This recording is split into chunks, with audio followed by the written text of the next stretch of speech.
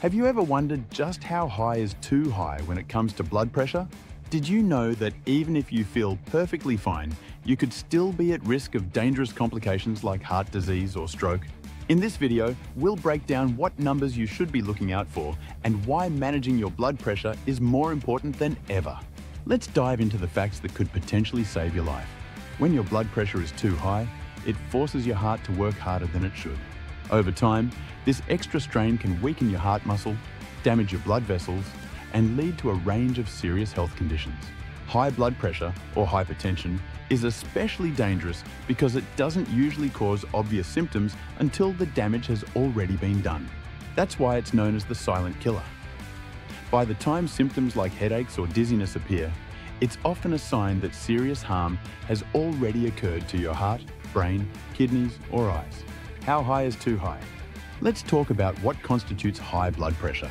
In 2010, the American Heart Association, AHA, changed the guidelines for what is considered high blood pressure.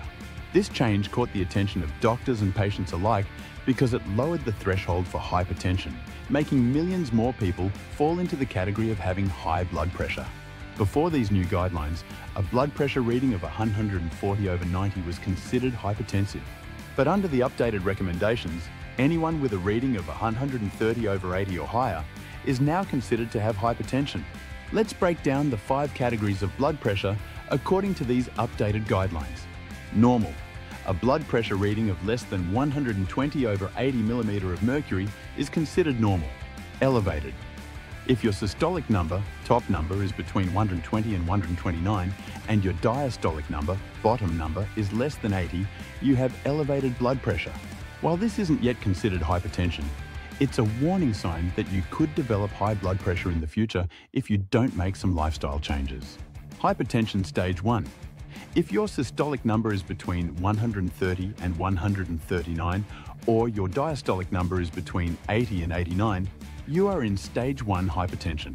At this point, doctors will often recommend lifestyle changes, such as a healthier diet and more exercise. Medications may also be suggested depending on your overall risk of heart disease or stroke. Hypertension stage 2. At this stage, your systolic number is 140 or higher, or your diastolic number is 90 or higher.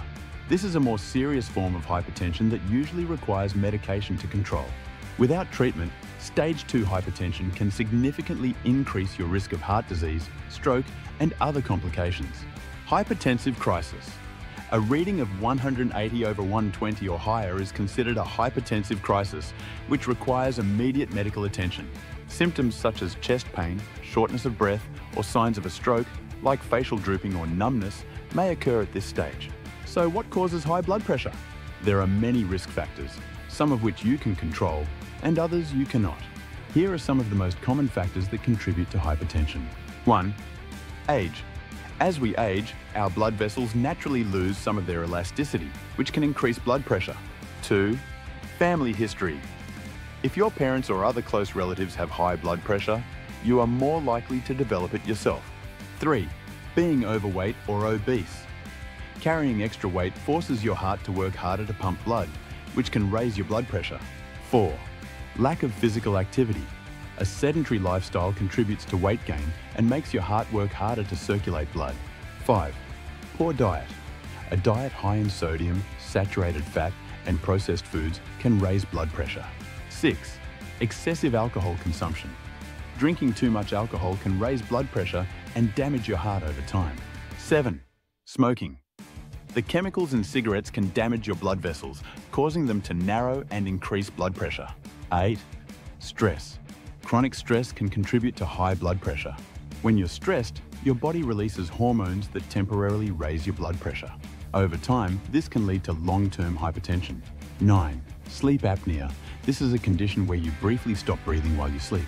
It's been linked to high blood pressure because it stresses the heart and disrupts normal sleep patterns. 10. Pregnancy. Pregnant women can develop high blood pressure, known as gestational hypertension or preeclampsia, which can be dangerous for both the mother and baby. Now that we've discussed what blood pressure is and the risks associated with it, let's explore what you can do to prevent and manage high blood pressure. 1. Maintain a healthy diet. A balanced diet is one of the most important factors in controlling blood pressure. The DASH diet, Dietary Approaches to Stop Hypertension is specifically designed to help lower blood pressure. This diet emphasizes eating plenty of fruits, vegetables, whole grains, and lean proteins. Reducing sodium intake. Limiting sugary foods, red meats, and processed foods. A low-sodium diet can significantly lower blood pressure. The American Heart Association recommends limiting sodium to 2,300 milligrams per day and aiming for an ideal limit of 1,500 milligrams for most adults. 2. Regular physical activity. Exercise is another powerful way to lower blood pressure. When you exercise, your heart gets stronger, which allows it to pump blood with less effort. This reduces the pressure on your arteries. Aerobic exercises like walking, running, swimming, and cycling are particularly effective at lowering blood pressure. Aim for at least 150 minutes of moderate intensity exercise each week. 3. Maintain a healthy weight. Losing even a small amount of weight can significantly lower your blood pressure. If you're overweight, losing 5 to 10% of your body weight can make a big difference. 4. Limit alcohol and quit smoking. Excessive alcohol consumption can raise your blood pressure, and smoking damages your blood vessels, increasing the risk of high blood pressure.